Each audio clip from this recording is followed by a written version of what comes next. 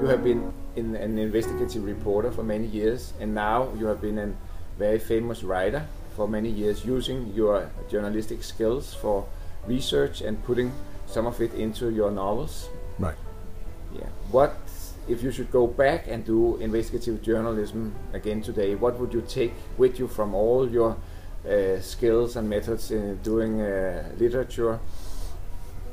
I would probably try to do some kind of mixture between what used to be called new journalism, that is to say a sort of literary way of telling the story, and the investigative methods.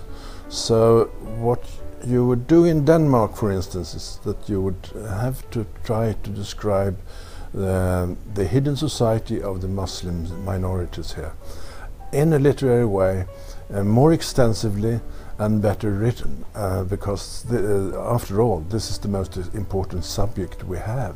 Why is that so important? Because it deals with our democratic fundaments. We have created a number of so-called terrorist laws that make some of our inhabitants less valuable to the law, and that is undermining our democracy. This is the most important question. This is the most important question for the future, because all those immigrants are here forever.